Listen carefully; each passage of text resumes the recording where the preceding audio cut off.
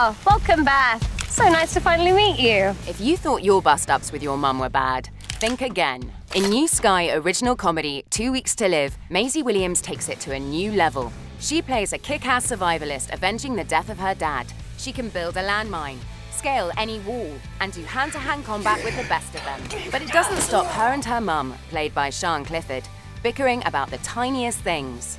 The Sun asked parenting expert Liat Hughes Joshi and telecritic Jamie East to look at why this mother-daughter combo ticks all the right boxes. So, the thing is, I've made these landmines myself, and it looks like it's malfunctioned, but I do want to disarm it just to be sure. Please don't tell my mum it malfunctioned. I'm so the worst, right? In 2 Weeks to Live, Kim goes out into the real world.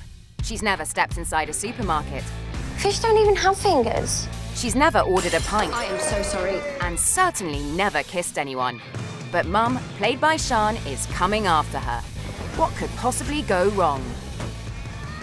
Oh, my head! You okay? Oh, maybe I wouldn't have to put you in a bag if you didn't just... There is no reasonable end to that sentence. How do you not understand that? When you watch the best comedies, they do draw on those normal, everyday interactions, and then they magnify them and exaggerate them. Kim is clearly desperate to leave the nest and sort of build her own identity. It's a really normal dynamic to have with a parent. It's just exaggerated between them. This is nice, isn't it?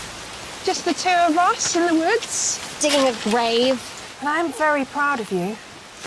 Really, really proud.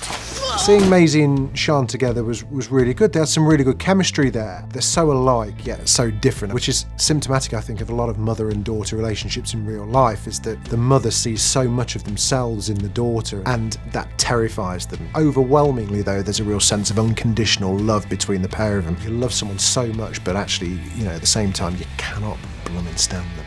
Roger that, Mum, and for the record, I'm still super angry with you.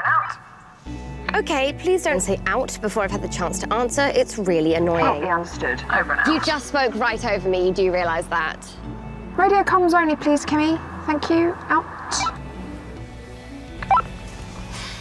Teenagers and young adults today have this reputation of being snowflakes, and I think throughout the series Kim shows that she is absolutely the antithesis of a snowflake. She's a real kick-ass young woman who's absolutely fearless and afraid of nothing and nobody. Obviously, the producers of 2 Weeks to Live had no idea what kind of environment or world that they'd be releasing it to, but if you're looking for a dystopian future where a character comes blinking into the sun after an enforced lockdown, then you're not going to get much better than 2 Weeks to Live. Look at him. I bet that's how he dances. I mean, seriously, I know I messed up, but you're really going to choose him over me. How is it possible to know so little about the only person in the world you actually know? Mother-daughter comedies are usually really safe, but 2 Weeks to Live is the exact opposite to that. It's intriguing and really exciting. I loved it. God, I've missed you. It's absolutely the sort of show that my son and I enjoy. We loved watching it together, and we bonded over it the way that Kim and Tina might bond over setting landmines in the woods. Dear Mum, I'm sorry for leaving, but I have to go. So there you have it. If you thought your mum was a pain, at least she's not having a go at you for not skinning a deer properly. All episodes of 2 Weeks to Live are available to watch on Sky now.